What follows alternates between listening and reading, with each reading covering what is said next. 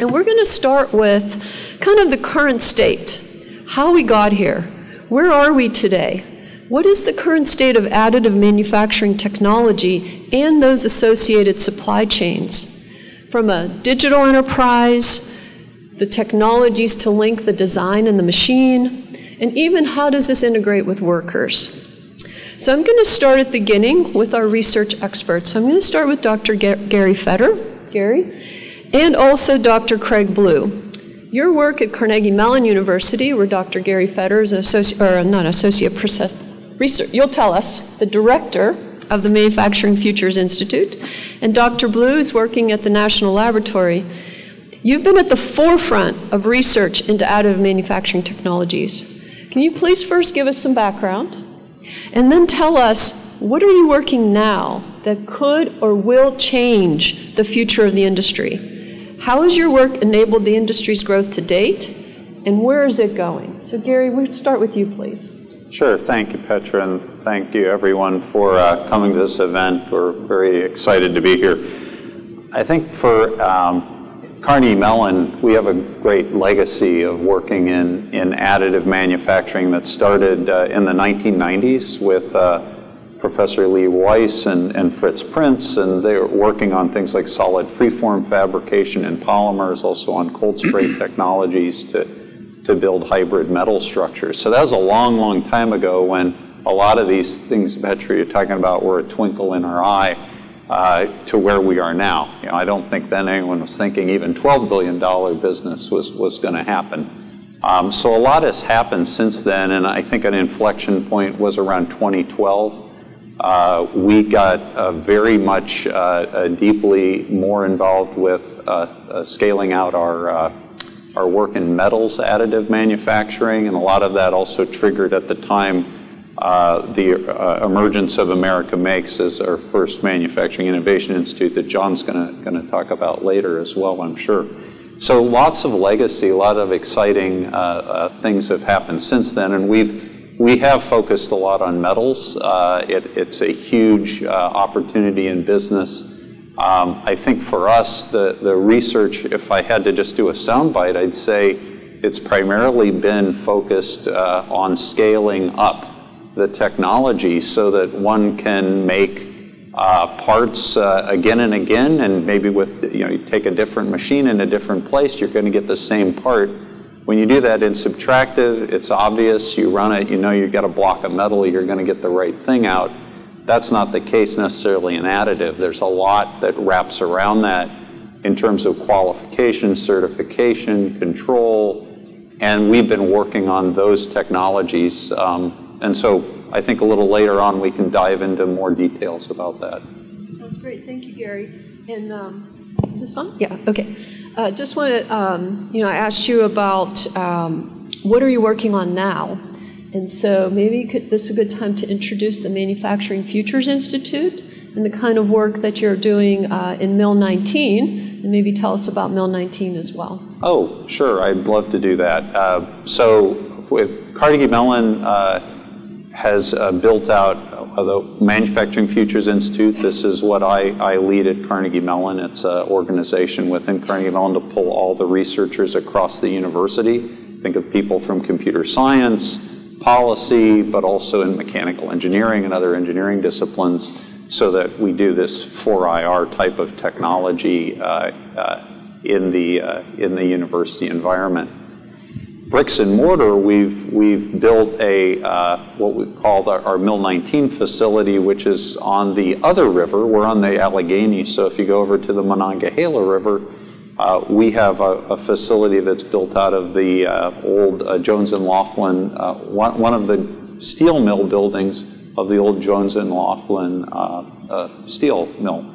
And there we have, we're co-located with the Advanced Robotics for Manufacturing Institute, as well as Catalyst Connection. Petra's up above us, a floor above us. And we work on all aspects of manufacturing. We have a very large metals additive manufacturing facility with various equipment, as well as room for expansion on our robotics technologies. So we've really been working on primarily intelligent robotics with humans for manufacturing, the additive aspects, that's kind of the topic of this panel, as well as expanding into digital twin technologies is one of our big focuses now. And that really spills over into robotics, additive, and all of these areas. I think for us, a lot of the future technology is about how do we create the digital twin systems that connect the digital backbone, collect the right data, and start pushing toward especially how do we create opportunities for manufacturing and the services that manufacturers can provide with these new technologies. So that's, in a nutshell, that's what we're pushing toward. Thank you, Gary. And so, Dr. Blue, if you could tell us about your work similarly, give us some background. How did you get here, and what are some of the exciting things happening now? Okay, well, first of all, thanks for having me here today. It's an honor. I'll date myself a little bit. I built the first additive machine at Oak Ridge in 1995. And that was the second time through for additive, right? I mean, additive even predated myself. And then in about 2008, we retooled and kind of a surge back into additive across a multitude of disciplines, from the polymer over into the metal. And then we launched the manufacturing demonstration facility at Oak Ridge in 2011. A public-private partnership, really working side by side with the supply chain, the equipment manufacturers, providing rapid access to not only state-of-the-art technology, but state-of-the-art staff. The technology is the technology, but really having that know-how. It's grown. We started with about 6 or 8 people. It's about 150 people now, and has had a pretty strong history of working side by side with industry and spinning technologies out. 2013 timeframe, working with a variety of individuals, came up with the large-scale polymer additive manufacturing, big additive manufacturing, and then that really being pushed into a lot of the tooling area. Some real fundamental work there that enabled that, and then scaling. A lot of fundamental work around powder beds. I'd like to look at additive manufacturing as a rapid preforming tool. So the machine shops are not going to go out of business. Matter of fact, it'll drive more machining if you ask me. But really what additive brings to the table is the ability to control your mechanical properties and your microstructure in 3 dimensions. And that's something that we've been heavily focused on. And then, as was previously mentioned, a real focus on the digital thread, actually driving everything on the front end from modeling, all your data analytics, tracking things spatially and temporally to make sure that you can make the same part reliably again and again. So I think it's an exciting time, and the equipment manufacturers are evolving. Your machine tool companies are moving into the space, and I think that's really where the industry is going to get more robust. Thank you. So you just heard kind of from the beginning of the value chain, our research experts. Let's talk now with industry. So we have 2 representatives here. If you could please introduce yourselves, Ron and Ed. You each tell us about your company, and then tell us about your additive manufacturing journey. And I think more importantly, if you could tell us why are you in this additive manufacturing journey? What's the benefit that you're seeing at your company? So perhaps we could start with Ron. Okay. Hello, thank you for having me here. I am Ron Jozefchuk, Vice President for Global Manufacturing for Elliott Group. We are a manufacturer and servicer for turbo machinery, manufacturing power turbines, process gas compressors, and cryogenic pumps used in the oil and gas, petrochemical, and LNG field. Our company actually has its headquarters located about 30 miles from here in Jeannette, Pennsylvania, with one of our manufacturing facilities, as well as a near duplicate facility in Saitogahara, Japan, right outside of Tokyo. In terms of additive manufacturing, the journey for our company, we've actually started trying to employ additive manufacturing, I'd say, beginning about 8-9 years ago. And one of the key items that we were looking at from an additive manufacturing standpoint was cycle time. When we look at what we do for our industries, the overall cycle time it takes to get material in, go through a subtractive process, and then full assembly tends to push out our lead times extremely long, especially on our service sector for our business. So With a customer who's able to have a plant go down due to a failure at site, you're not going to have every kind of part globally stocked for these items. But so the key for us was getting to a point that we were able to do a quick turnaround on a replacement. So that really goes down the additive manufacturing path. From there, we wanted to pull that into our new product equipment and processing.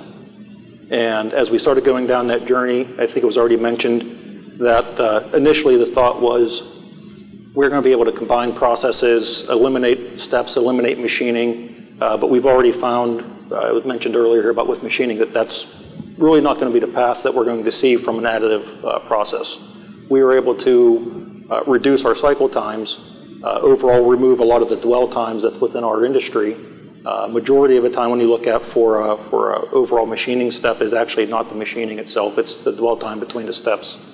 So by removing most of those, by consolidating our designs, we're able to greatly improve the response time for our customers. Now, areas where we're still exploring though is that there has still been many, I don't want to say holdups, but drawbacks for additive manufacturing, which we're still trying to overcome. Much of our equipment is rather large in size. We're currently shipping a compressor that's about 500,000 pounds. So the additive manufacturing space has not yet grown to those areas, at least not from what people traditionally think is powder bed manufacturing and some of the bonded ones. But for us, we're also exploring non-traditional additive manufacturing. So combinations of submerged arc welding with in-process machining, thin foil, ultrasonically bonded materials which can be built up. And the key thing that we're really focusing on now is how we actually change our designs for additive manufacturing. We're starting to get to a stable platform of technologies that we can now look at not just replacing a previous process, but now how we actually leverage the benefits of additive manufacturing to create a new, better product that we couldn't do with traditional machining processes. Wow, that's exciting. That's great. Thank you. How about Ed? Thanks, Petra. Yeah. So I'm Ed Rusnicka. I'm Director of Engineered Solutions at Kennametal, also a local company. Kennametal is an industrial technology provider founded here in Western Pennsylvania and really based on material science innovation. So Kennametal has two segments. We have the metal cutting segment, and I mentioned the material science innovation. That was cemented tungsten carbide. So we have our metal cutting segment, and we have what we call our infrastructure segment, where we focus on, say, wear components and wear solutions. So, what led Kennametal down the additive path? I mean, for us, we were looking at how can we provide, similar to what Ron said, taking advantage of the benefits of additive, but we were very focused and very intentional with how we looked at it. So we started the journey about 10 years ago and said, let's look at something, a material system, a tool steel that we can use in our manufacturing and realize a product design. So that's something that's been in production now for about 4 years at one of our steel plants. I mean, we make thousands of additively manufactured modular drill tool bodies every month. So that's something, and why did we do it? So we did that because of the design capabilities and the design freedom of additive. It allowed us to provide through coolant through that drill body for very small diameters that we couldn't do by conventional methods. Mm-hmm. So that was an advantage. And I mentioned being focused. We said this is a material that's advantageous to our business. So when we did that, we have that blueprint, we worked that, we showed the benefit, internally to our internal manufacturing. All that was done within technology. So we had a pilot plant, essentially, within technology, and as we developed the capability in the, the material, in the process, in the post-finishing, then we took that and we integrated that into our current manufacturing. So we don't have a specific additive business for our metal cutting business. We integrated into manufacturing because we have the other capability there. Now with the cemented tungsten carbides, it's a different process needed because it's a non-weldable material, it's a powdered metal, We have many, many methods to do that today. So we're developing that today for not only our own use, but we offer that to our customers as well. So we have a small business unit within a company where specifically for our infrastructure side of the business, a lot of oil and gas exploration, mining, construction, where we can provide wear solutions with additive. Once again, offering that design freedom.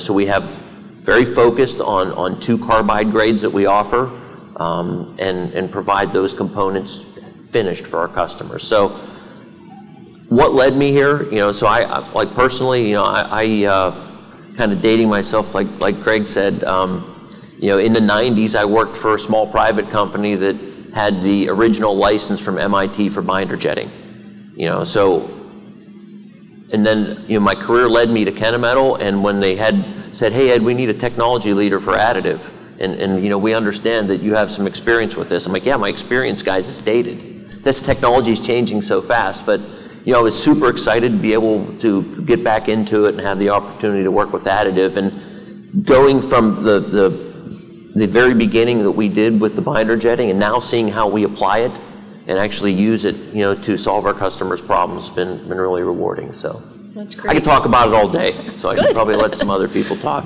Thank you, Ed. So our last 2 panelists are both named John, so it'll be easy for us to remember. So we're going to start with John Wazinski. John, you're the director of America Makes, and I'm characterizing it as an ecosystem type building entity. So please clarify that if you don't agree.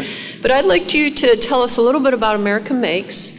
And yesterday on one of the panels, one of our panelists alluded to this Manufacturing USA Institutes that we have in our country, but we really didn't dive into that. So maybe if you could take an opportunity to tell us about that system in our country, and then America Makes, please. Absolutely. Well, first of all, thank you for having me here today. I'm, as mentioned, from America Makes. We're part of a network of institutes. So there's, as mentioned by Petra, something called Manufacturing USA. And what that is a collection of different institutes focused on different advanced manufacturing technologies. There are now 16 different institutes that exist, and recently announced there's actually an open RFP for a new institute currently out being competed. But each of us is fundamentally focused on, like Petra mentioned, building an ecosystem. So we've for the most part been characterized as organizations which are maturing research and development around a particular technology. So the institute I represent is called America Makes, and it is focused on additive manufacturing or 3D printing. There is another institute here resident in Pittsburgh called the ARM Institute, which is focused on robotics, and then there's a number of other different technologies where the government of the U.S. has identified a need to bring together and build a community. So we think of ourselves, and all of the institutes think this way, of a convener. So we are in place to bring the community together and really not just bring them together, but identify what needs to be worked on. So fundamentally, all of us are we are considered public-private partnerships. So we're working across government, industry, and academia, nonprofits, and bringing all of them together to identify what challenges need to be addressed together. And where are there problems that we can work on together so that if we solve these problems, we can move the entire industry forward. And so we're not necessarily targeting a very specific solution that one of these companies might be interested in, but we're kind of a step above that, trying to identify if we can solve this fundamental problem, whether it's related to materials or processing or speed or the design aspects of a technology, we'll be able to get that disseminated out more broadly than in an individual organization solving a problem. So that's what we're all established to do. We've been working at that at America Makes for 10 years now. We're the oldest of the 16 institutes that exist, and we're fundamentally trying to bring people together, identify what we need to work on, and actually coordinate a response and do something about it. And we do that in a variety of different ways. through bringing people together to truly understand what the voice of industry is, so that we're working on the right challenges. But the key is that we're focusing on those challenges that it makes sense for us to work on them together. There's plenty of problems that don't make sense to be executed through a public-private partnership. So we're trying to understand where can we make an impact and then address those areas. So we've been working hard at that, trying to, I think some of our current challenges, both the folks who represent research organizations we work with regularly, are related to availability of materials data. That's one of the biggest challenges I think we face as an industry right now, is it's expensive and generally not available, and then you start to, if you peel that back further, you start to uncover some of what Gary was talking about, our ability to truly understand what's happening within a machine or within a system, and then if we pick that up and move it to the system literally next to it within a facility, do we understand what we're getting out of that? So there are challenges that our community is, I guess that's enough for me, that our research community is working on, but where we come in is then, being part of that work, but it's also important that we're building an educated workforce, and that means folks who are currently in the educational system, as well as considering how do we reskill and upskill our existing workforce that exists. So some of what Petra mentioned, our future 10 and 20 and 30 years from now, organizations that are manufacturing a particular way today may not be manufacturing they won't be, in 10 and 20 years. Whether, how dramatically different it is or isn't, we'll see, but we're focused on that. But maybe the most important piece is we're now seeing the need for a community. We've developed the technology to the point that it is meaningful in certain application spaces and we can use it, and we're training a workforce, so we're making progress there, but what we're finding is there's not a supply chain. That's kind of where we're at today, is there is not a reliable supply chain in additive manufacturing. So those are some of the areas that we're attempting to address at the Institute. Thank you, John. And I think that's a great segue to our last panelist here, John Barnes. John, I know you're an expert in this field. You've been working in it for a long time with the Barnes Group, and now you're CEO of a powders company, and you're also part of the Neighborhood 91. So as I mentioned earlier, we have an entire neighborhood dedicated to additive manufacturing here in our community. So could you please tell us about your role and tell us about the neighborhood? Yeah, sure. So I always say our role is we deal with elegant complexity. So we're a small company, Barnes Global Advisors. We specialize in advanced manufacturing, but we've got a strong specialty in additive manufacturing, which for groups like this, we actually just call it additive manufacturing, because I remember when we brought Christina Casotis to see one of the first printers, she was peeled to the glass because they couldn't believe that this was actually making parts. We're sort of the largest group of our kind, as an independent engineering organization. And we help just about everybody at this table at some connection, except for Ron, whom I have ideas, but I'll give you a card afterwards. So we got involved with Neighborhood 91 largely because we recognize what John was saying. So, like we're members of America Makes, and the supply chain issue, so this is before the pandemic, before Suez Canal, before, extreme weather conditions kind of set in. Pittsburgh's unique because if you draw a circle, around 2 hours and then maybe 4 hours around it, the entire supply chain for metal additive manufacturing exists, but it's not really connected. So we met, first meeting that we had with the Airport Authority and the University of Pittsburgh, Chancellor Gallagher, we just kind of tossed out this concept that what if we just took that and boiled it down into this 200-acre campus, built a small, supply chain ecosystem. And that's really what catalyzed the thought. So we then went to go talk to the different partners out there. We went and talked to Carnegie Mellon. We went and talked to the University of Pittsburgh. We talked to other entities in the region. And, it's really been like, pretty fast-paced. Now we've got the first 45,000 square foot building, not only is up, it's fully leased. We've got 4 different companies in there, one of whom has been manufacturing and exporting parts since March of last year. You know, when you're involved in it day by day, it seems like it's moving slowly, but we didn't even have this concept 3.5 years ago. So John and I have participated on panels before, and I have my very favorite question I like to ask him. John, you're sitting next to Gary. You talked about Mill 19. You're talking about Neighborhood 91, and my question is, have we run out of numbers in Pittsburgh? Why do we have Mill 19? Can you tell us why are we calling it Neighborhood 91? Yeah, so Christina Casotis alluded to this earlier, and so oddly, Christina and I moved to Pittsburgh about the same time, the same year, and we actually are neighbors to one another, but that's kind of coincidental. Only in Pittsburgh. Only in Pittsburgh would that happen.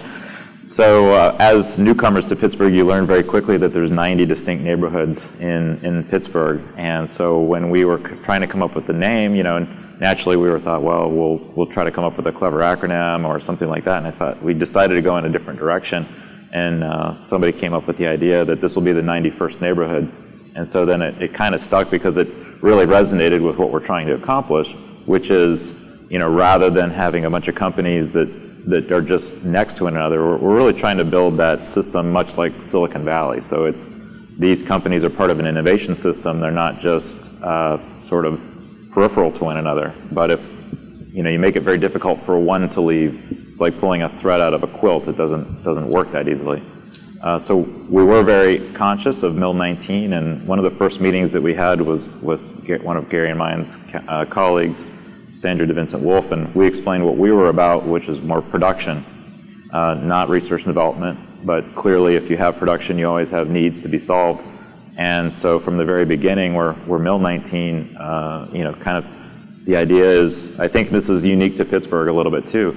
So we can go invent things at CMU and University of Pittsburgh.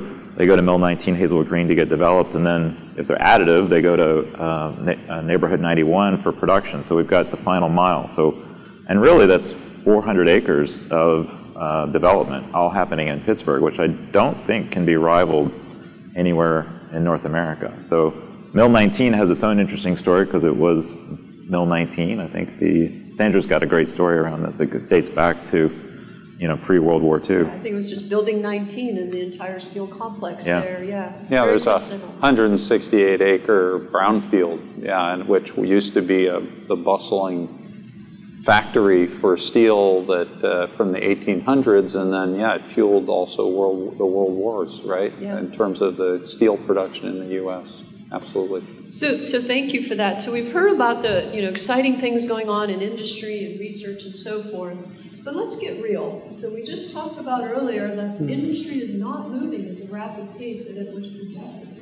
So, again, let's go back to industry. Let's talk to Ron and Ed. What is really preventing you? What do you need? What is preventing you from that widespread adoption of technologies? And, is it raw materials? Is it design tools? Is it the workers, the supply chain? Tell us what's preventing you from really accelerating the pace of this adoption. So from our industry perspective, the key thing that has prevented our industry has been 2 areas. Scalability.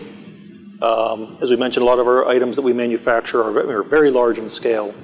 And as most of the technologies have been increasing, we've seen the focus on increasing, reducing production time, but not as much on terms of increasing the scale size. And as we start to look at what our parameters are, where we're looking at using 3D printing, other additive manufacturing, one of the items that we're always looking at is the amount of surface area we have versus the total solid volumes to really determine where we're going to be able to apply this technology. Mm-hmm. And as we go through these curves, as you go larger and larger on the scales, and you look at the economics of this, it starts to become actually more beneficial still to use a subtractive one when you have a large solid volume rather than building this all up from particles and then only having the benefit of the surface. So that's been one of our first areas. A second one has actually just been industry standards in general. So We work within the petrochemical, oil and gas fields primarily, and this is a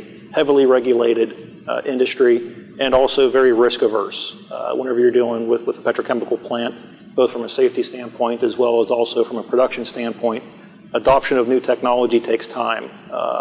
Most of our customers require pilot programs that have prototypes that have then also been proven in non-critical services, times up to 3 years before you can go into a full production scale. So that in itself has held back a little bit of the pace of advancement.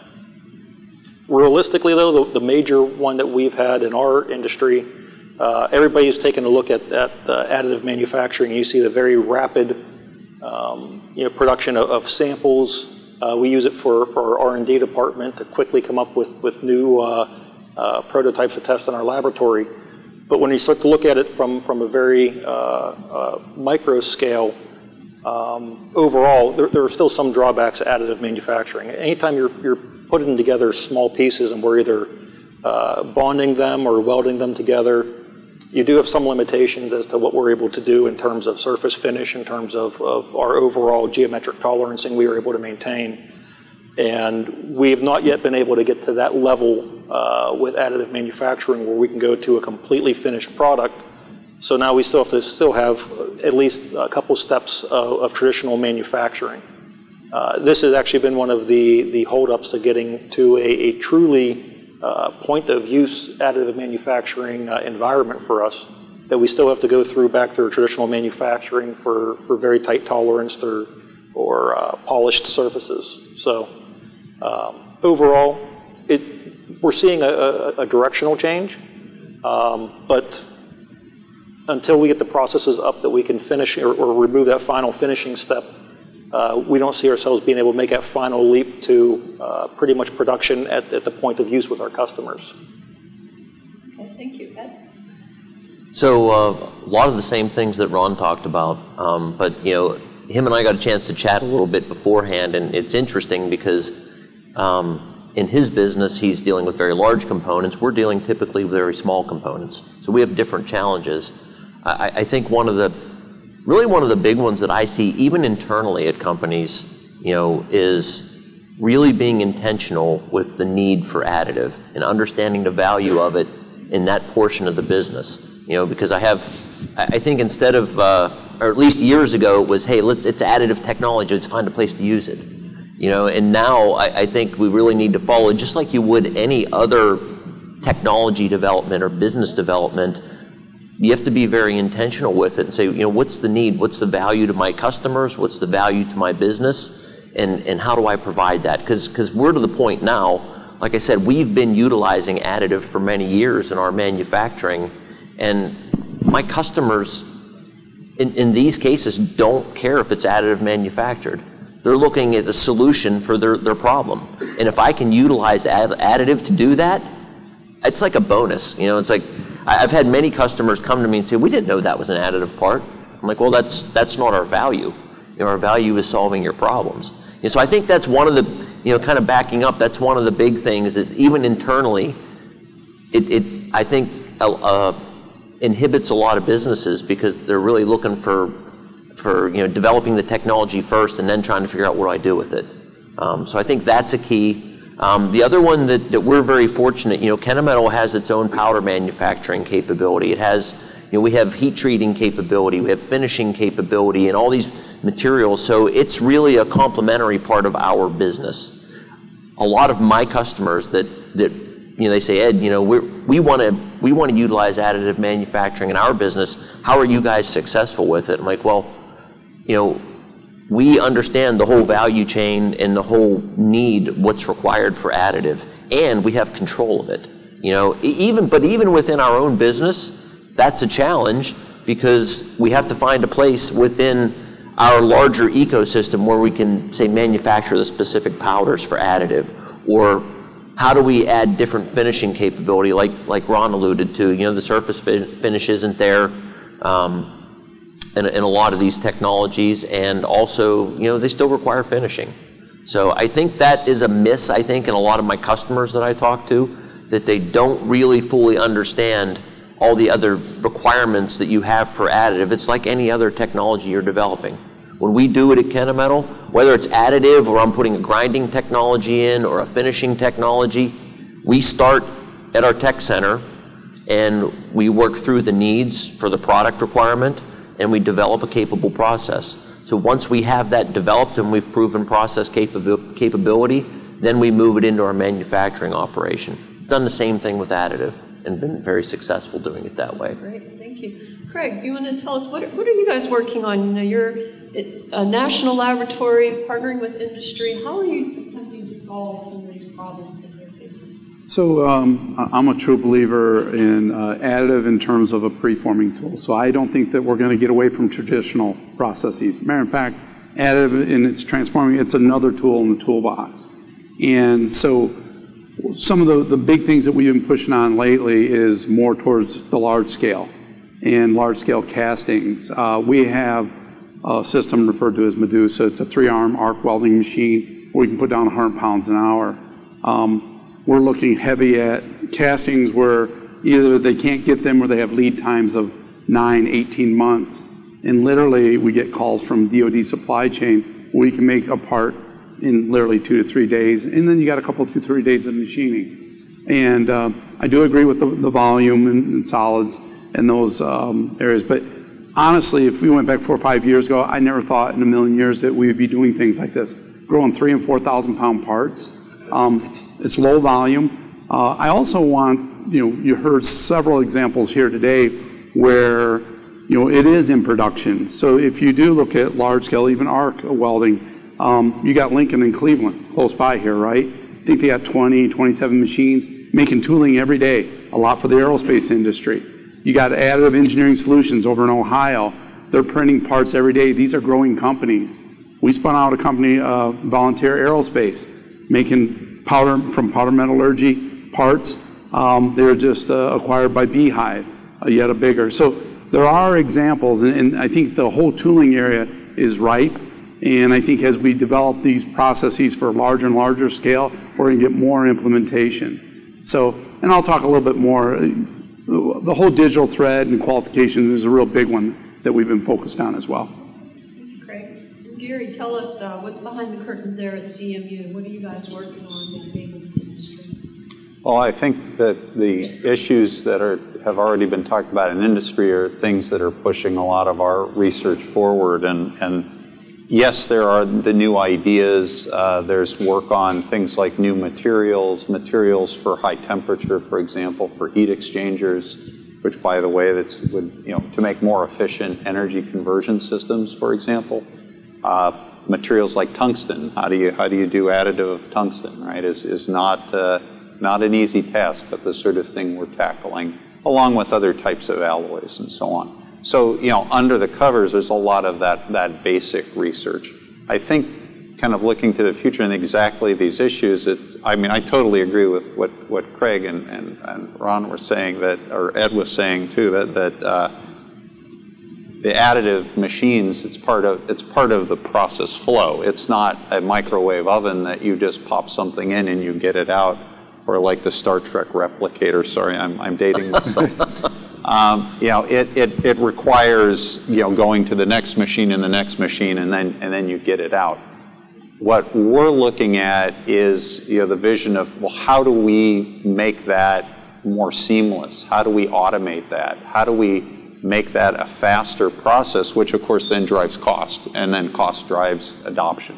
So I think in areas where customization is key, like tool and die, and you're doing 1-2 parts, that's certainly a sweet spot. If you're trying to make 10,000 large parts or 1 million large parts, you can't, that's not going to happen right now. But could that happen in the future? Should it happen? Well, if you're going to use a lot of these lightweighting ideas and other design ideas that are unlocked by additive, the answer is, well, yes, that's what's going to push it, but you're not going to push back on cost. So we're looking at, for example, how do you create the digital thread, but really just the hierarchical digital twins of these machines and the processes and wrap around the software around that so that one can automate, take apart from additive.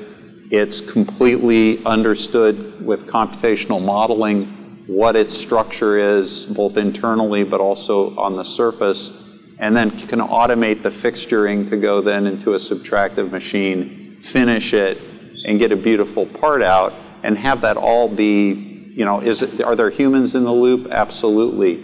But is it streamlined and automated? Yes. If you're doing large parts, then, you know, like I said, you've got at the manufacturing demonstration facility down in Tennessee, 3 robots building these things that are, you know, 3 meters tall.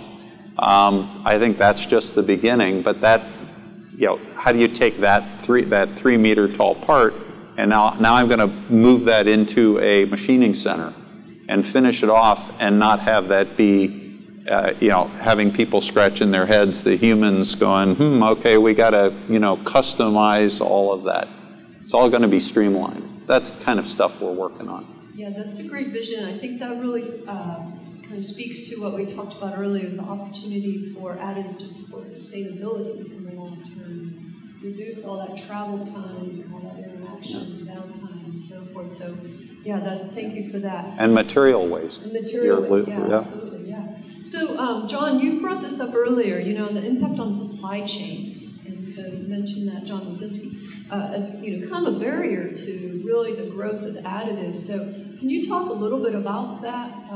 And also, you know, how are you helping to address that? I know one of the key factors is the business case for AI. So what are you doing to help address those issues?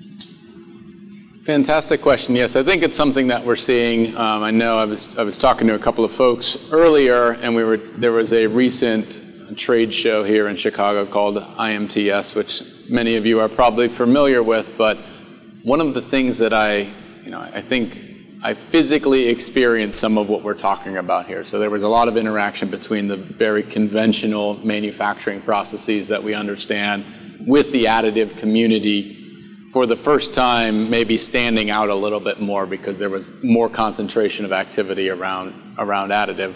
And one of the main takeaways that I had was, you know, it really is starting to feel a little bit more like another tool in the toolbox. We've been saying that for years, but I don't think there are good use cases that the 2 organizations up here on stage are representing, but there's still not that many. I think that's one of our problems. So it goes back to your business case example. It has been difficult for us to broadly explain where, when, and how to use it. I think the Barnes Group and the folks John has on his team are experts in that. So there are people who are really good at being able to go in and work with an organization to help them understand that. But for someone like us at the institute level, we're trying to explain to, you know, the manufacturing base in a particular region, an area, whatever it might look like. So Petra mentioned defense manufacturing communities earlier, which this area represents one of. I think there's now 17 of them that exist in the country. We, as an institute, are part of, I think, 12 of them or something like that. So we're trying to get the word out broadly across these different communities, and it's challenging. You know, it has been difficult because there is a tremendous lack of awareness about the technology, or they think it is something different than it is. I think we use a term pretty regularly at the Institute called manufacturing realities. It's kind of a term that could be applied to some of what we're talking about here. It's what can you really get out of the process, of which there are many different processes that we consider as additive. What does it mean when you consider material A, B, C, D, and that list goes on and on? In some cases we can do it. In other cases we absolutely cannot do it, or we don't understand well how to apply additive.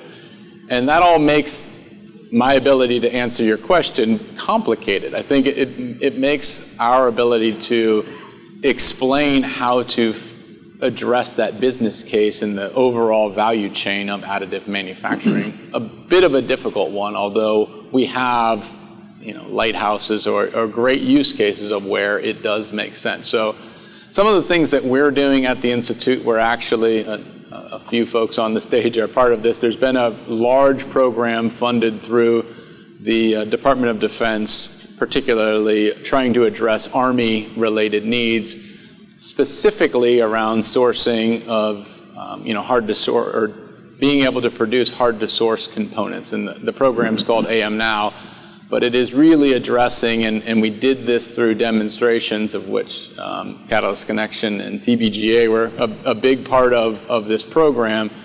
How do we actually show people what works and when it works and how does it work? And while through a series of demonstrations learn what works, how it works and when it works. And I think that we use those as lighthouses, if you will, to get the word out, get the story out, so that people can start to better understand where to apply the technology. I think that's the key. I think that's what I would say I'm beginning to see uncover here. We are maturing as an industry. We're getting to the point where we don't need to have to solve every problem. That's not what additive is for. It's no different than another technology. So I think we continue to work on that. This is not to undersell the capability by any means. It absolutely can fit in. It's about when does it fit in and where does it fit in, which I think is what we're all up here trying to figure out. I think, if I could just tack on to that, so I think the industry has suffered from its own popularity, because it gets out there, but then everybody just says, oh, I saw Big Bang Theory and you make plastic figurines of yourself, and that's additive manufacturing. That's a form of it, but it's actually it's a family of technologies that ranges in size and spectrum and materials and everything else. And so I think roughly we say that additive is about 1% of global manufacturing, which means that 99% of manufacturing doesn't know what it is. So we've got a long way to go. That's probably the good news. It should be easier to get there. Thank you, John. And I was going to actually turn to you lastly on this topic of barriers. You described to us Neighborhood 91. Gary talked about the vision, what's possible for additive. Not every community has a neighborhood airport leader like we do in Christina that is willing to make this kind of leap and investment in space and infrastructure and so forth. How can other communities, what aspects of Neighborhood 91 can other communities Well, I think it goes back to, I was thinking about this a little bit, when I was a younger manager, you read all these books, and there was always the quote, culture eats strategy for lunch, and I never really understood it, and I was like, well, strategy is really important, because without strategy, blah, blah, blah. Now I truly understand, and it's really been highlighted through the pandemic. If you didn't have a good culture, that year or so was not great for you. It exposed that with a magnifying glass. So in part ways of answering your question, I think that when Christina and her crew at the Airport Authority have exposed the culture of Pittsburgh and the region, is a place where this can happen. So first of all, there has to be a fertile ground with which to plant something in, I guess, if I want to use a farming analogy. Because I'm not from Pittsburgh, I grew up in Atlanta, I don't know that this would be possible there. And it is similar to what we're seeing the federal government move in there's these national imperatives around industrial base, but they're now trying to address them more regionally. And so the defense manufacturing communities are, an output of that, because the regions have things that they do well. And so what Pittsburgh does well is manufacturing sort of in our blood, and I even said our, so I'm becoming a native 7 years in.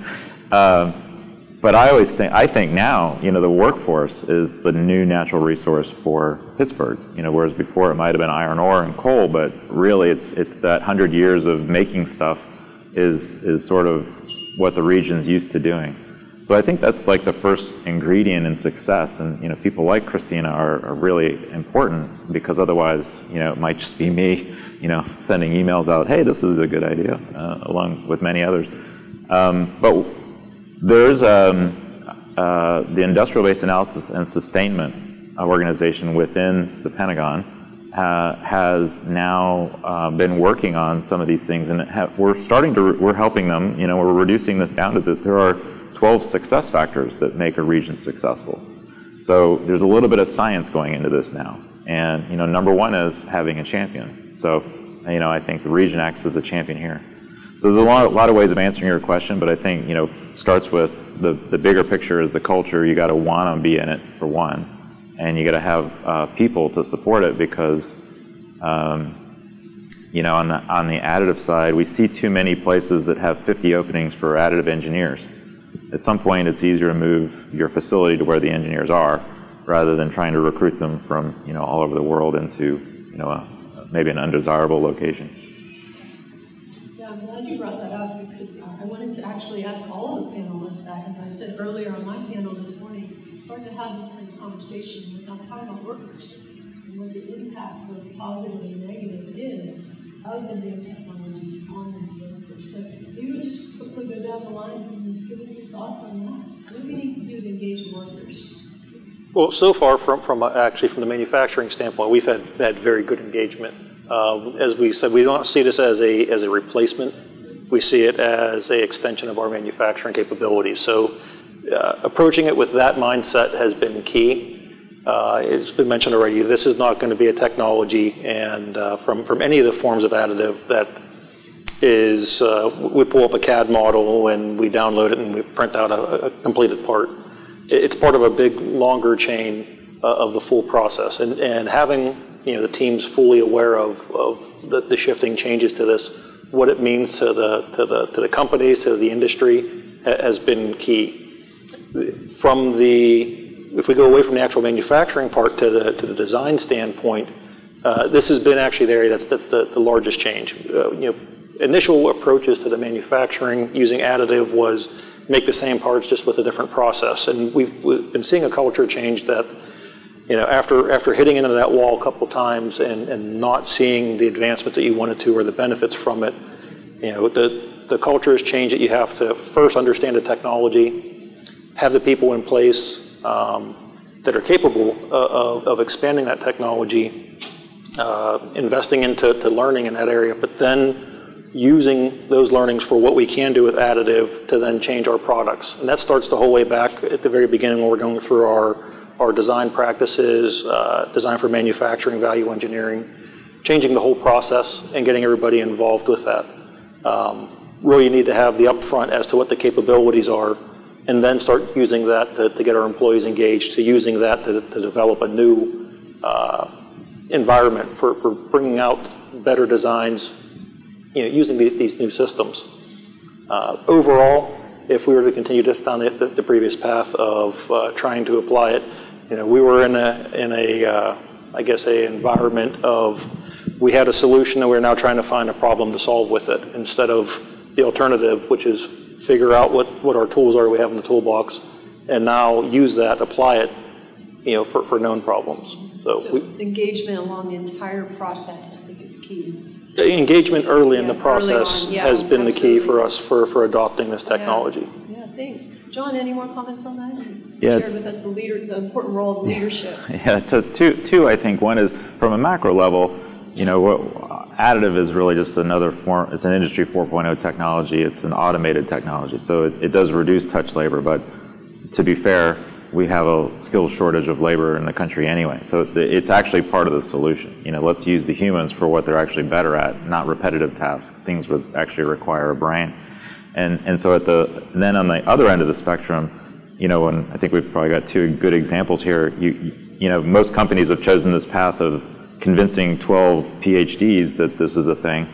How you then throw that against the 10,000 engineering strong organization that they have, and how do you translate that learning and the skills and the training that go with it? That's really the next step. And so that part's less obvious. We like to think we're part of that solution, but we're a 20-person organization. So first people got to acknowledge that they have a problem, and then the second part is going about solving it. But there's that enterprise problem. That's a great segue to Gary, because you're one of the leading schools in the world for engineers and PhDs. How are you helping to address this problem? How are you engaging more students and getting them excited about this field so they can join industry and help grow the sector? Well, I think it's critical, and I think the workforce is a critical piece of the puzzle. You know, without the trained workforce, all of this technology isn't going to be helpful. And I think on the Carnegie Mellon side, it all starts at the individual course, the courses that get taught, along with the projects that get made in the research. And so that starts, quite honestly, with the faculty deciding that they could work on anything, any application. You know, we have experts in machine learning and artificial intelligence and even in mechanical engineering. And do they have to work on manufacturing? No. You know, it has to be a voluntary thing that they're saying, these sectors, this application area, I'm going to apply my knowledge to. And our job in the Institute is to help pull that in. So part of this starts with them, and then they educate the students, they bring in the students in projects. And it's not just the PhD students, it's the undergraduates, the master's students who are professional students. They want to go get a good job. They want 2 years and be out in industry and doing things. And it's about the outreach. So I think it's also important to realize, is just reinforcing what John and Ron have already said, which is that this is part of this larger ecosystem. It's not just additive. Additive by itself is not where the power of this digital revolution is. It's a piece of it. So the same thing when we're educating. It's not like we're going to educate students, go, oh, you're going to learn how to run a 3D printer and, job well done, and now you go off in industry. No, they need to understand the holistic view of the digitalization. They need to understand about model-based systems engineering, how CAD and CAM systems interact, how to do generative design for new designs for additive. They need to understand at the back end the opportunities for manufacturing as a service. There's lots of things that our students at that undergrad level are going to go out and change the world if they have that basis, and they'll be snapped up by the companies you see up here on stage, I hope. Yeah, great. That's another great segue. So yeah, tell us what's happening at Kennametal. Yeah, so I think Gary mentioned something that kind of resonated with me, and I agree with everything the guy said, and I think just to pile on, we use it. It's been an excellent tool for us, not only to attract talent, but to retain talent. Because people want to be part of an innovative company. And we've worked together. We have our additive teams that work under me, but we collaborate and we have rotations in and out. We bring engineering in. We have a team that only focuses on generative design to solve customer problems. We have customers who come to us and have, a good example. We have recent examples out there in EV stator bore machining, where we've used generative design to solve customer problems. And I've had people come to me even internally. It's like, I didn't know we were doing that in the company. So we are really trying to educate the company, provide opportunities, like I said, not only to attract talent, but in today's workplace to retain the talent that we have. And it's been an excellent tool for us. Yeah, I really like that comment. I think that's the power of all of the Industry 4.0 technologies. Young people in particular want to be part of that excitement. So John, tell us, how do we do that? How do we get more people excited about additive and advanced technologies? I think another good segue. It's for us. It is broader. So we're looking at all of the various ways that we need to consider training either students or a workforce, and we use the term K to gray. So from early education up through the end of their career, we need to understand how do we continually educate our workforce in new technology. So in this case, in additive manufacturing. So we've adopted kind of a career pathways approach to education, where there are at any point in time, whether it's prior to your career starting, which is an area where we do quite a bit of work actually. There's fantastic universities that have additive ingrained within their programs, and there are in some cases good examples of how early education in middle schools and elementary schools, we've started to consider additive. That's certainly not pervasive. So it's something that we're trying to influence and ultimately impact, so that students are coming up with an understanding of what the technology is, how to use it. But maybe more importantly right now, one of the things that we're working on is kind of focusing on the folks who are already out in the workforce today. And how do we get them, one, even to be aware that this is an opportunity for them, and then how do we create a pathway that they can come in and out of, growing their understanding about the technology as they either need, based on the career that they want to, pursue, or maybe it's just continuing education for the work that they're doing within the field that they are currently operating. So those are areas that we're working, but from, we're also not necessarily a training-based organization, so we don't employ trainers per se. We, again, are trying to convene industry and coordinate how training programs are actually built, so that we're building them in a way that then are, accredited is not the right word, but there is some basis by which these programs are built, so that folks can then move around the workforce, so that they actually have credentials that are meaningful as they move from job to job within a company, or even company to company. So from our point of view as a national institute, we're trying to identify what this educational landscape looks like and how to get engaged, and then ultimately make visible programs that have been vetted by industry and effectively gold starred by industry, that people can know, if I take this, it will be recognized by folks on the stage, and that will put me in a better position to advance my career. So those from the Institute's point of view, that's how we're looking to address it. Yeah, I really like that, because you don't want people to think, well, if I didn't get a chance to be an engineer from CMU, then I'm out of this opportunity. And that's definitely not the case, and you're developing those on-ramps for people, which I think is so important. So Craig, you're going to get the last word on this this panel on this very important topic. How is the laboratory thinking about this whole topic of workforce? So I'm glad that we talked about this, and it's kind of been touched on. I think this is the most significant thing that Additive has done. It's breathed life into manufacturing. And when I was younger, manufacturing smokestacks, you have young people that are excited, and they come into the additive manufacturing, and they leave being in machine tools, and they leave being in composites. It's become an attractive force. We're a laboratory of 5,700 people. Even our neutron scientists want to get into the MDF. They want to be part of this. It's new, it's exciting.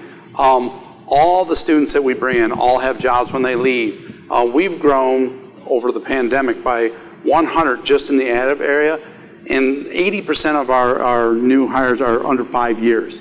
So it's really transformed, I think, the way people are looking at manufacturing in a very positive way. And once they get exposed to manufacturing, there's just a wealth of opportunity other than additive. Additive is another tool in the tool chest, and it's going to continue to evolve. It's going to become part of, like, basically the ecosystem in terms of manufacturing. So I'm excited about where it's at. We have training as well. We're working with various universities. It's still very, very popular, and we get a lot of young people coming to it. So I think it has a very bright future. Yeah, that's excellent. Thank you, Craig, and thank you for ending us here on such a high note. I really appreciate it. Panelists, thank you so much for sharing your experiences. Everyone, thanks for your attention. I see Simon is here, so she's taking over the podium. Thank you again.